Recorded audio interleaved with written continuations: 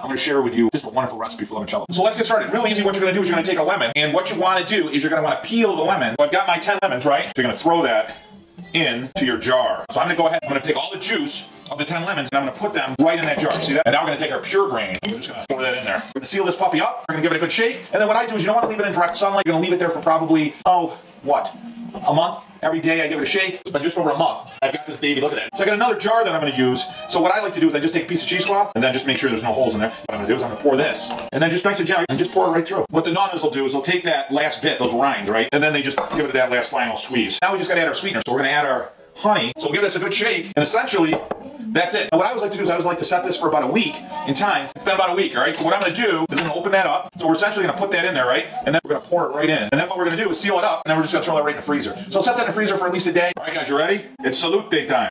That'll make you Italian if you're not Italian. Oh, that's good.